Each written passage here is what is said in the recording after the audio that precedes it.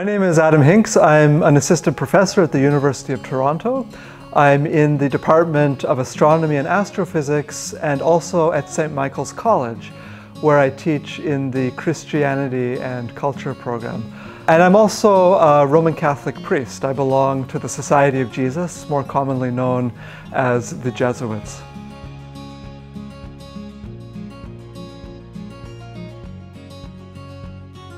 Yeah, there are definitely astronomers who believe in God. Astronomers are people just like everyone else, and just like the general population, there are some astronomers who believe in God, there are some astronomers who don't believe in God, and there are some astronomers who aren't sure, who are agnostic.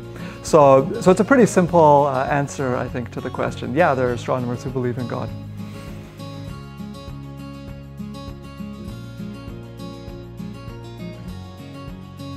As a Jesuit, I belong to a group that's produced lots of astronomers throughout our nearly 500-year history.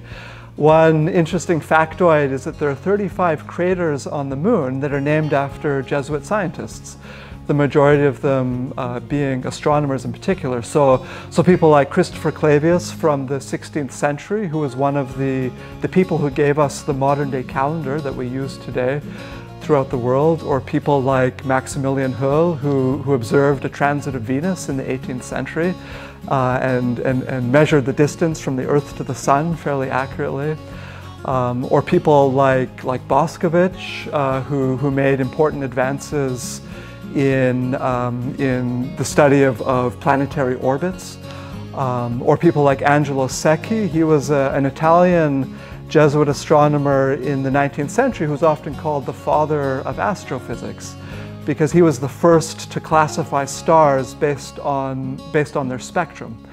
So he was one of the first people to ask the question, not where are stars, which is what astronomers typically did, but what are stars made out of, because that's what you learn by studying their spectrum.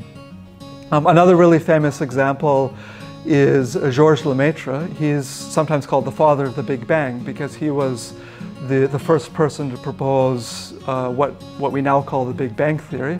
He was a Belgian priest who was one of the leading cosmologists of his day. He was one of the first people to study Einstein's theory of gravity for cosmology and made really important contributions to cosmology.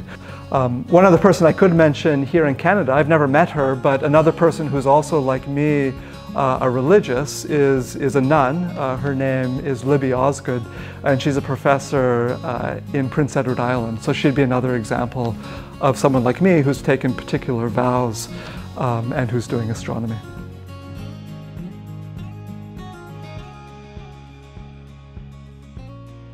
Well, to start with, I would say Christianity isn't something you first and foremost study, but something that you live. And I've always been a person of faith, and my Christian faith has always been fundamental to who I am. And I studied physics as an undergraduate. I went to graduate school, was doing a PhD in physics, specializing in cosmology, the study of the universe as a whole. And it was when I was a graduate student that I felt this desire or this call to live my Christian faith in a particular way. And I became interested in the Society of Jesus, in the Jesuits. The Jesuits, it's what we call an order, a group of Catholic brothers and priests in the Catholic Church. There are about 16,000 of us around the world.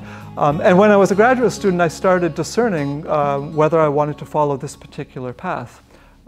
And by the time I finished my PhD, I was pretty sure this is something I wanted to try.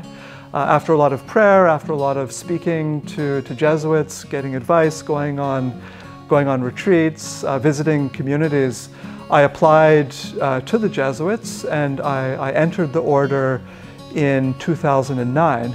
And that's when I began kind of, you might say, non-physics studies, because we have a fairly long training. If you want to be a Catholic priest, there are a lot of studies that you need to do.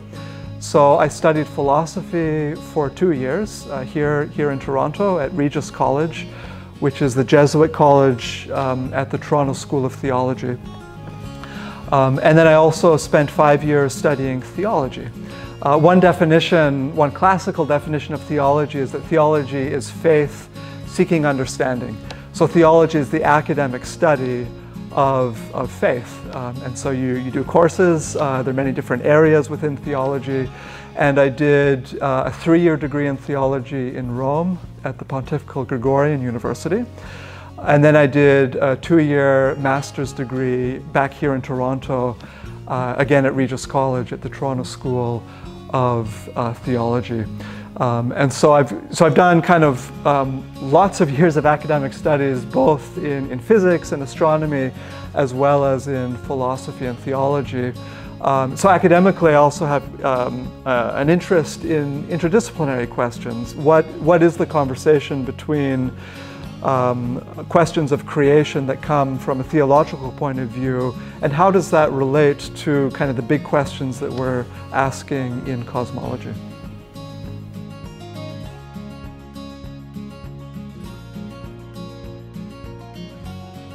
I think a good place to start is by recognizing that different disciplines have their own competence, have their own sphere of authority, and it's important to maintain those distinctions. So, you know, theology isn't cosmology, and cosmology isn't theology, and neither is philosophy.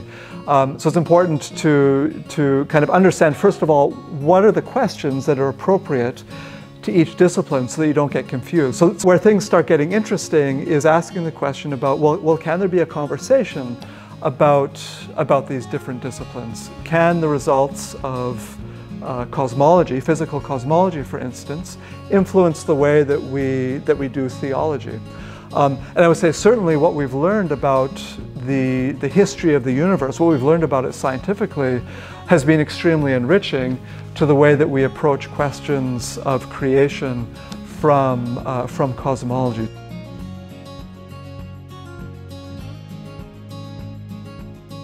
One concrete example of where there can be a conversation between the science and the philosophy and the theology is a question about the beginning of the universe.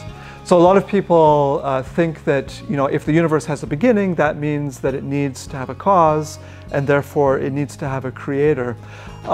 You know, that's a good starting point, but when you start looking at that question of the beginning of the universe from these different disciplines, you realize that the question is a lot more rich and complex. So first of all, from the scientific point of view, there's a lot of debate about whether the Big Bang was in fact the beginning of the universe, or whether it was a transition from a previous state of the universe.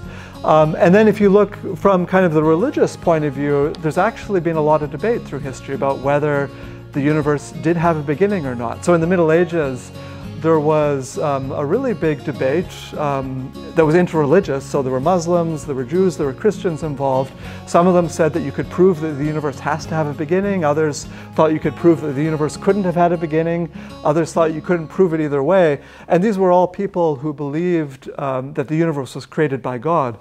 And so their notion of creation wasn't necessarily strictly tied to the idea that the universe had a t=0. Their concept of creation was a lot richer. So there's a lot today that you can explore about this question about the beginning of the universe. Now there is kind of this biblical tradition that affirms that yes, the universe does have a beginning of time, but what exactly did that beginning look like? And how would that relate to our physical understanding of time? That's an incredibly rich topic that I'm very interested in.